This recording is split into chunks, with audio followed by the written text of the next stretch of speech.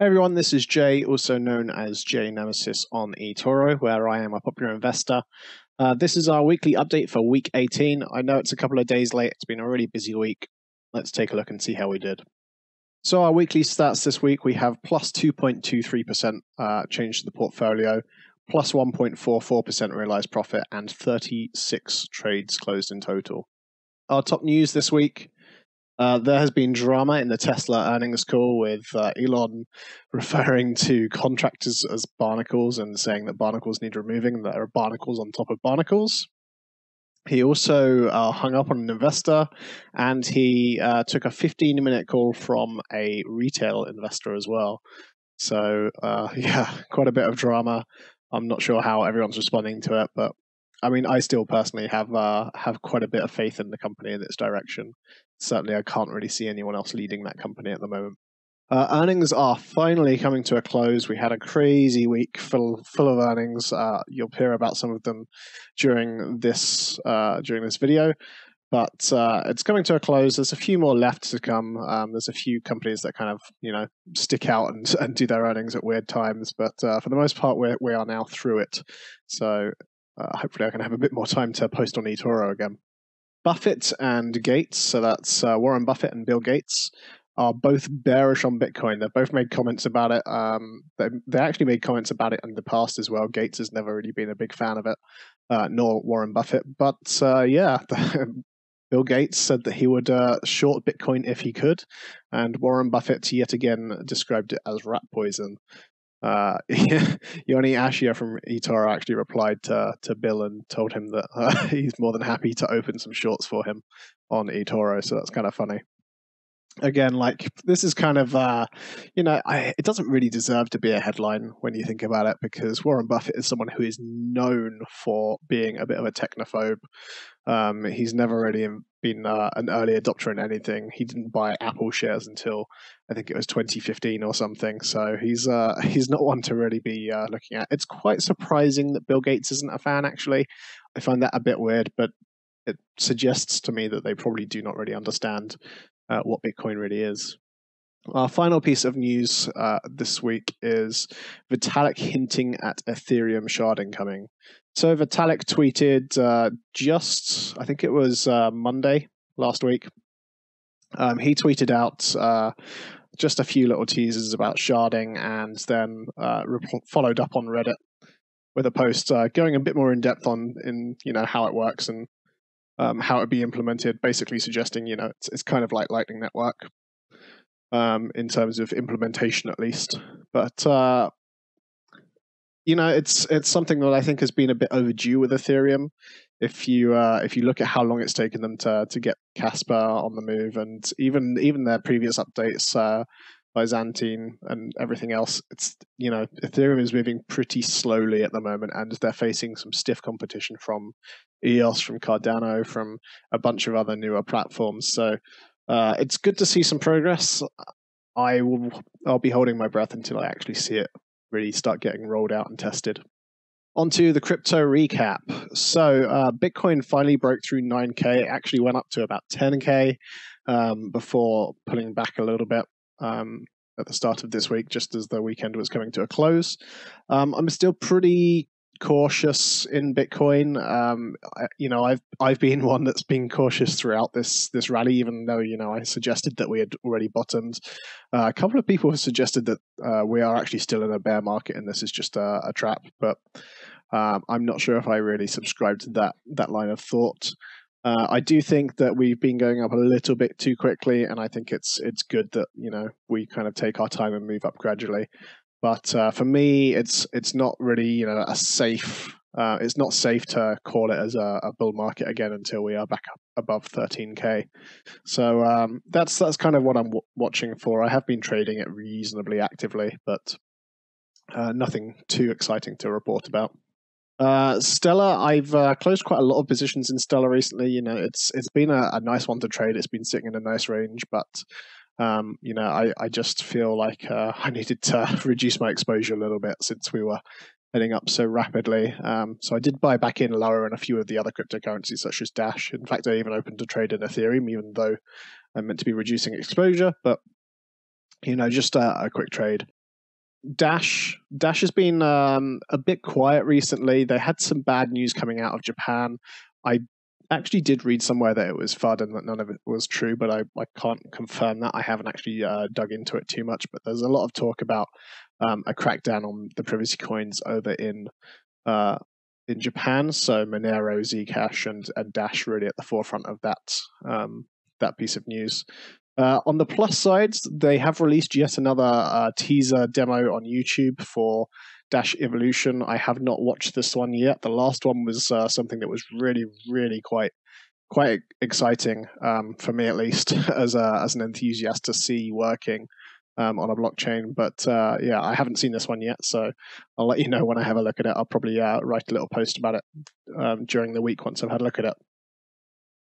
But overall, though, with Dash, I think it's performed worse than most stuff. But this is the worst time to be cutting exposure to Dash. I think it's better off to just kind of wait and give them the benefit of the doubt. They've been in these kind of positions where they've been lagging behind the competition, and they've always sort of caught up later down the line. So I'm still pretty confident that Dash is going to have a good year. Ethereum, I've continued to reduce my position sizes in Ethereum. There's not really too much more to say than that. I've done a couple of trades here and there. I actually opened a trade and it almost hit its take profit just before the price dropped earlier this week, shortly before recording this. But yeah, I'm not too bullish on Ethereum, really. Certainly not compared with EOS. So speaking of EOS has had an insane week. Very, very substantial profits. Again, like it feels like the market is really trying to price in, exactly where this is going to sit once the dust settles after the mainnet has launched. Interestingly, Block One, who are the guys behind EOS, moved, I think it was 700,000 Ethereum tokens onto the Bitfinex exchange. My gut is that they are planning on selling that and buying EOS with it to help pump EOS a little bit higher.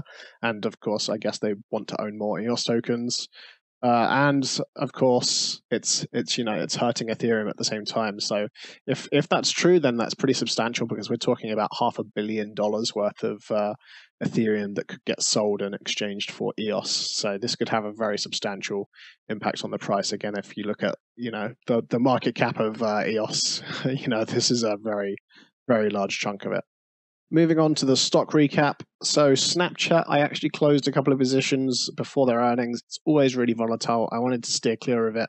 Of course, I regret it now because we've seen the price drop substantially.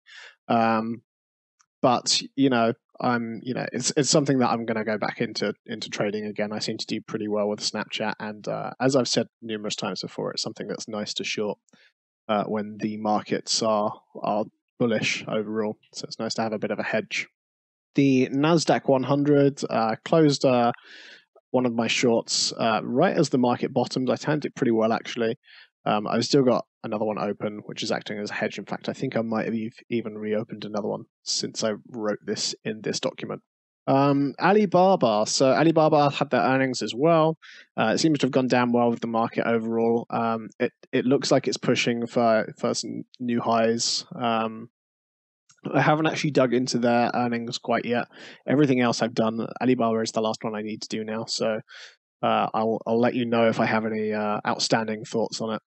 The big earnings, I guess, that were exciting to me. So Square, they had a really, really strong earnings. Interestingly, they sold over, I think it was actually 34 million, not 36. I can't remember. It was one of the two. $36 million worth of Bitcoin.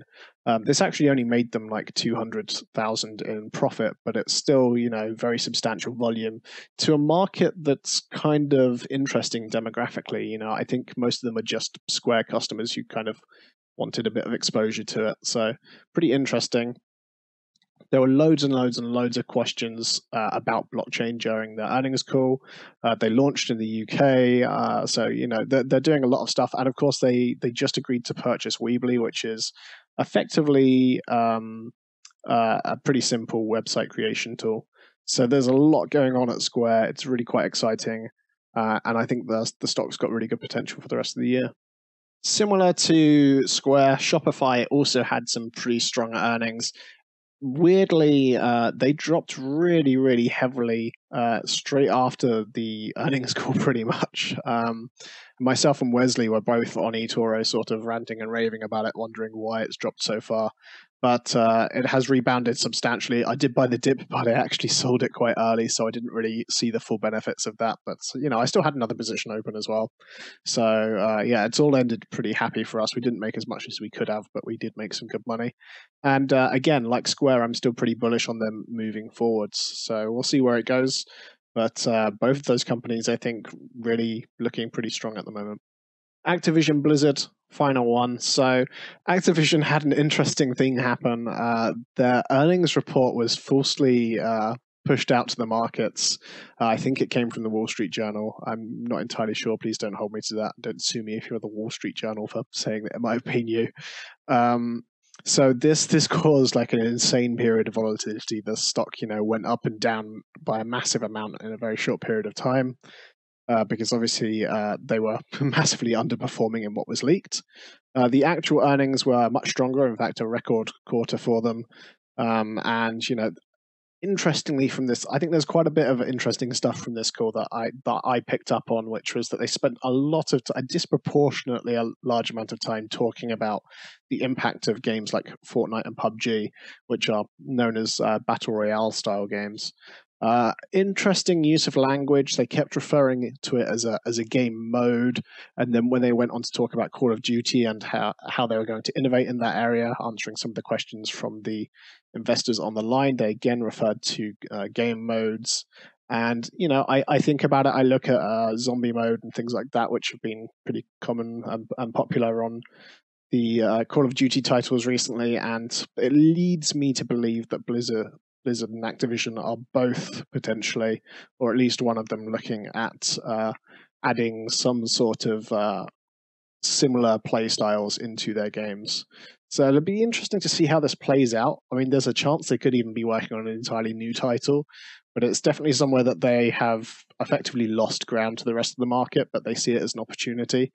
So I'm kind of keeping my eye on it, and I think there's potentially some good potential there for getting in before they announce something. Our realized trading stats this week. So we have a total of 36 trades closed, 33 of which were profitable and 3 of which were not profitable. Average trade profit was 5.59% and average trade loss was 5.35%. Our most traded was Stellar. As I said, I closed lots of positions there, and our realized profit for the week, so that's the trades that were actually closed this week, was plus 1.44%. So that leaves us looking reasonably healthy as we move into May. Plus 1.4% on the portfolio.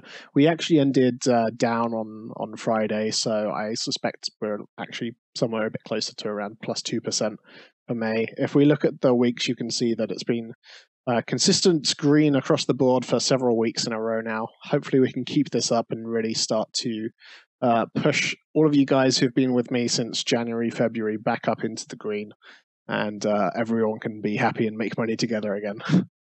So looking forward, there's some interesting kind of themes that I'm looking at the moment in terms of investing. I think Take-Two and Activision are both stocks that should start to perform a bit better. Looking after listening to the Activision earnings call, and recently we had the Red Dead Redemption trailer come out for Take-Two. It feels like those two stocks have actually been relatively stagnant when compared with the rest of the market over the past 3-6 months or so. So I'm looking at potential to increase my positions a little bit there and see if we can make some strong returns as we move towards some of the big gaming events of the year. The other, I guess, the other theme is Shopify and Square. So again, two pretty similar companies in the same sort of market. Both of these have had phenomenal growth over the past 2 years or so. The last year, especially 2017, was amazing for both of these companies.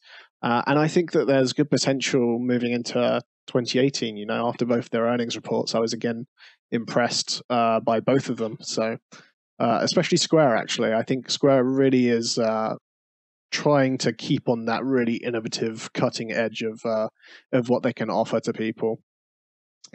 Interestingly, kind of related to that, but kind of not really. I'm feeling a bit bearish on Amazon.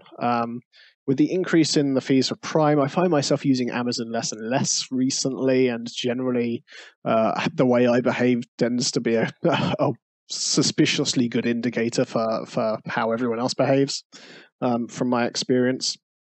But with the rise of Shopify and Square, and some of the other websites like Etsy and things like that, which are really helping some of the smaller businesses really reach consumers without having to go through Amazon, with increased pressure from the likes of Netflix and Spotify competing with Amazon's services.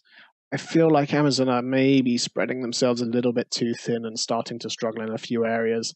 Again, even if you look at things like Amazon Web Services, the rise of Microsoft Azure, there's the rise of Alibaba's cloud computing. These are things that I think are starting to potentially maybe not hurt Amazon, but perhaps slow them down a little bit. So I think there's more growth potential in other areas of the market. Amazon will probably still do fine, but I think it's one that I see a little bit more risk in for 2018. So that pretty much sums it up for this week, guys. It was a bit more of a stock focused update this week. Some slightly more broad sweeping statements about where my sentiment is and where I think disruption is coming potentially to the markets.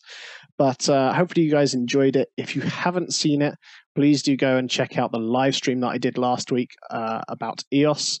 It's 2 hours long, so if you don't have time for that, maybe give it a pass or something. But it's a good introduction for you, those of you who are maybe trying to understand exactly what EOS is and where it fits in and why I'm so bullish on it in comparison with Ethereum, for example. So it may be worth having a look at. You can find it on my YouTube channel. Let me know what you think. Let me know what you think about this post and this video. And I look forward to the next update. So I'll see you guys soon. Thanks for watching, everyone.